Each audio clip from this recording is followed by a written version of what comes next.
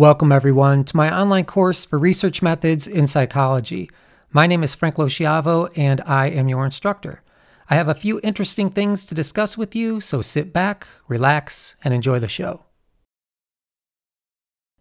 It's time for us to begin a new chapter of our course, and this is an important chapter because it introduces a framework for evaluating all research based on three key types of research claims: frequency claims, association claims, and causal claims, and four key types of validities: internal validity, external validity, construct validity, and statistical validity.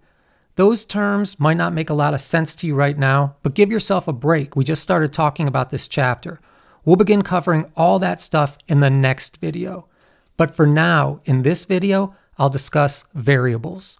We need to understand variables to understand everything else we'll be discussing this semester. As you'll see, variables are the core unit, the basic building block of psychological research. All right, let's get to work. So, what is a variable? Actually, you probably remember learning about variables in your statistics class, but let's review.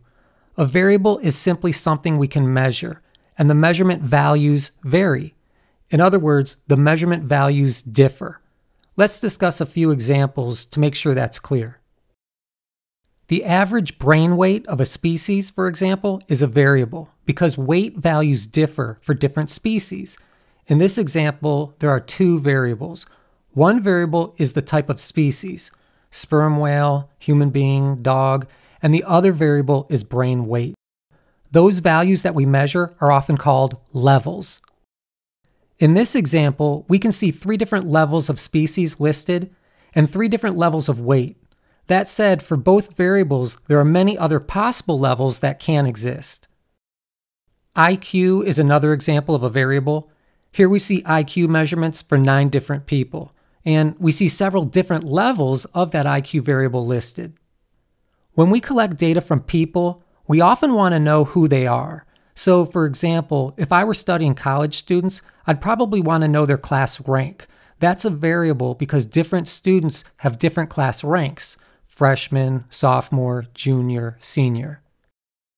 We used to ask about biological sex, male or female, but now we're more likely to ask about gender, which is more personally defined. For example, researchers might ask, do you describe yourself as a man, a woman, or in some other way? In this particular case, the variable is gender, and we can see 3 levels listed. Of course, we could split that last level into several other response options. Technically speaking, a constant isn't a variable because its value doesn't vary between measurements we take. Instead, the value remains constant. For example, if I'm measuring IQ of college students, the IQs I measure would vary, so IQ would be a variable. But if I were to measure student status, each of my participants would be classified as a student. In other words, the measurements would be constant. The data wouldn't vary. So in that particular research study, student status would be a constant. So in a sense, a constant is a variable with just one level.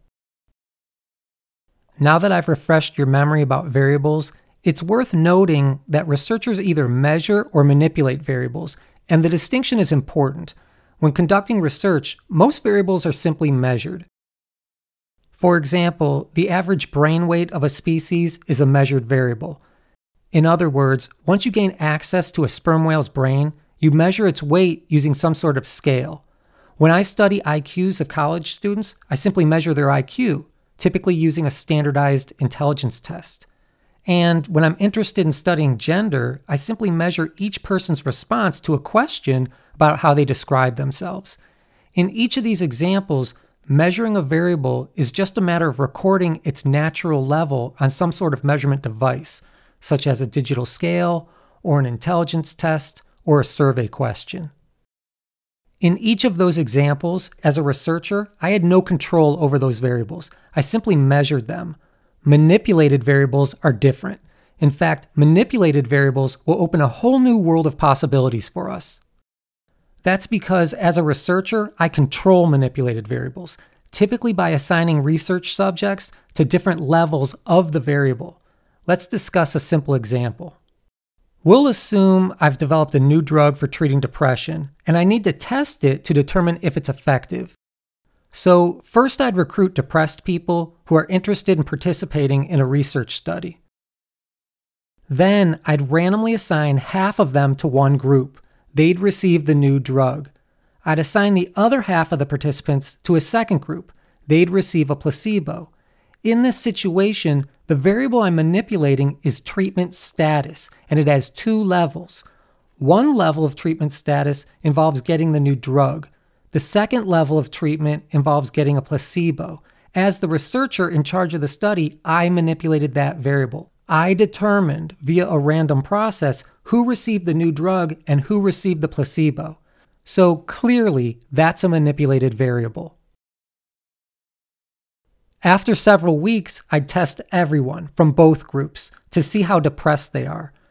Because I'd just be measuring their current level of depression, that variable, which we'll call depression level, is simply a measured variable. So I hope you're seeing the difference between measured and manipulated variables. As I mentioned, manipulated variables will become very important to us. They'll allow us to design powerful research studies. By the way, it's worth noting that some variables cannot be manipulated. Think of the measured variables we discussed earlier. Can we manipulate brain weight?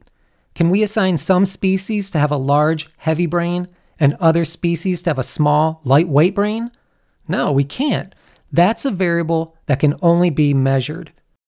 What about gender? Can we manipulate it in a research study? I don't think we can. Even though some people transition between genders, it's not something we, as researchers, can assign people to do. It wouldn't be practical. It wouldn't be ethical. Unless you overthink it, manipulating gender in a research study doesn't really make much sense. It's a strange example to discuss, but I hope you see my point. Not all variables are good candidates for manipulation in a research study. Regardless of whether we measure or manipulate a variable, at some point we need to define what each variable represents. And there are a few ways we can do that, so let's begin with a good example.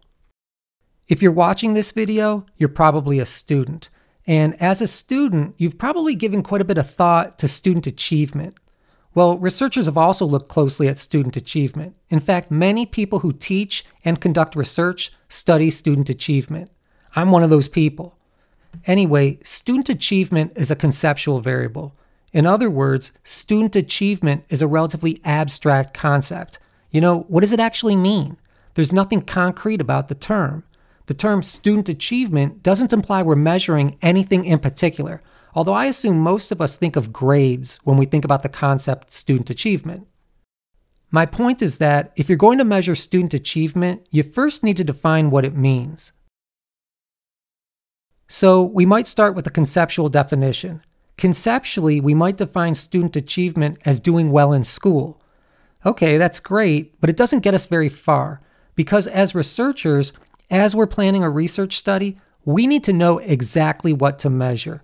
Specifically, we need to know exactly what to measure to collect meaningful data on student achievement. In this case, we might further define student achievement in terms of grades. That's reasonable, that's measurable. For example, we might create a brief questionnaire for students and then ask them directly, what grades do you typically earn at school? All A's, mostly A's and B's, mostly B's, etc. That's one way we can measure student achievement. So in this situation, we'd say that we're operationally defining student achievement in terms of self-reported grades in school. That could suit our purposes, but that's not the only way we could operationally define student achievement. For example, to get more precise, more accurate data about grades, we might operationally define student achievement based on a student's official school records, their academic transcripts. Or, if we're interested in more nuanced information about student achievement, we might ask teachers to share their observations, their opinions of each student's performance in class. These are all valid ways to operationally define or operationalize student achievement. Operational definitions help us define the specific research operations we need to follow to collect our data. Here are a few other good examples. Feel free to pause the video to check them out. This table has several more good examples. Again, feel free to pause the video to check them out. Well, that's it for this section, but stay tuned because I'll have more to say about research methods in the next video.